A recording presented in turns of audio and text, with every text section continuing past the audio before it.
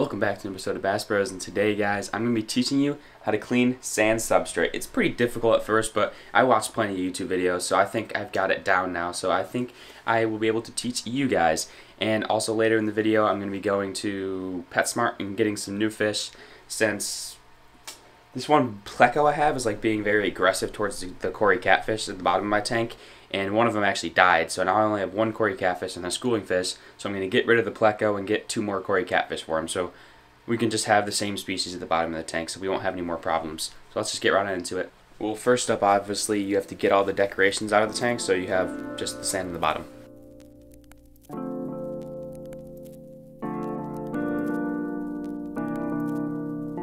Alright, now that you have all your decorations out of the tank, time to grab your siphon.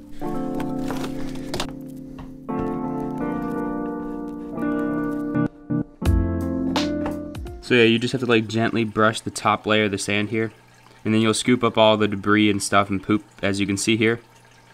So that's really all there is to it. You don't have to do much more. It's kind of tedious and annoying at sometimes because you won't be able to get it all, but you know, you can just do the best that you can, and that's good enough. But also, debris will get stuck under the sand just a little bit by like the Cory cats and stuff down there just like playing around. So you can gently like go like that and pick up a few sand stuff. And that'll kick up the debris from underneath. And you can also like close your siphon on and off sometimes. If you kick up too much sand, you can close the siphon and it'll fall out. Then you can open it back up. For the most part, you just go brush the top layer of the sand like this, and you'll clean up the majority of the poop and stuff that you have in your tank. Alright, so you can also do, like, I saw this on someone's video, just like brush around the sand to like break open air pockets and stuff in the sand, because you don't want that. And then after that, just nice and level it out, and you're good to go. And then you just put the decorations back in and fill her up. Alright folks, as you can tell by the Christmas lights, it's Christmas time, so I got my Christmas decorations. I'm going to put these in this tank. Let's go.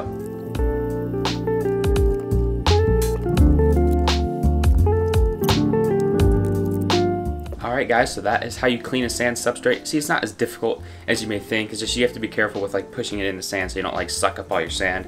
That's really the only difference between gravel and sand and how to clean it. And well, if you guys want to watch me go get new fish, you're welcome to stay. If not, then you can go off this video. Beautiful Christmas decorations. Now they are festive fish. Don't worry, Cory. I'm gonna get you some friends right now. And Marty, man, I'm sorry, bro. You're just a bully, man. Just don't harass the fish and you can stay. That's all I ask. Now the hard part. Netting him. Alright.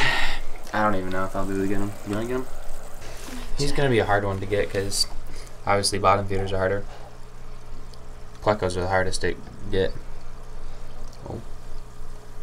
Oh no. I got him, but I got a bunch of sand. Scale fall through. Uh-oh. It's alright. Thermometer.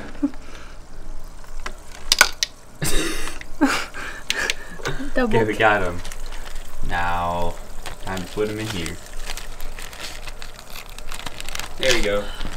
Boom. So he is not having it. Sorry, bud, but squirmer. I know we raised you since you were a kid, but you're being mean, so you gotta go. Gotta clean up the tank though. It's kind of got dismantled. All right, say the last goodbyes to Marty. Sad day. I don't want to get rid of him because we've had him since he was like literally a baby. But again, he's causing disruption in the tank, so he's got to go. So see you later, Marty. I'm gonna go bring him in the store now. All right, so guys, we are at PetSmart, and unfortunately, can't vlog in there because they don't let you vlog in PetSmart for some reason. But we're gonna pick up 2 more peppered Cory catfish. So I'll catch you guys. Girls doing TikTok dances over there. Doing TikTok dances? Well, I'm vlogging because I'm more cool, but I also do TikTok, but not. You should just follow me at TikTok if you haven't already, BassBros_YT. Although I don't dance, I do fish stuff as well. But anyways, go to PetSmart. Well, guys, we came for Cory catfish and came out with an okadzeb, I don't even know how to say it, and a snail. They didn't have any peppered Cory catfish. Although I did check, I looked on the website, it said only a few left, so I guess someone came in and got the rest of them. We'll get peppered Cory catfish. We'll get him a friend at another date, but right now we'll come back and see if there's more. But we have these other 2 fish. I'll show you a better look at home because the sun's pretty bright, so it's kind of hard to see them anyways. But well, we're gonna let these guys acclimate in here for like 20 minutes, and then we'll put them in the tank. You guys get a far look at them, and then we got a snail.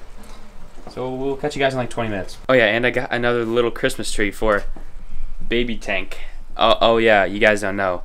Squirt, he died a while ago, so one of the baby fish died. So rip. But we still have baby cobes. Boom. So festive. Now he has a Christmas tree too.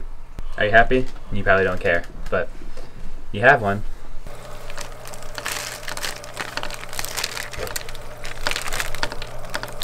In they go. And there's the little guy. And there goes the snail. Oh, he's already on the glass. He's doing his job.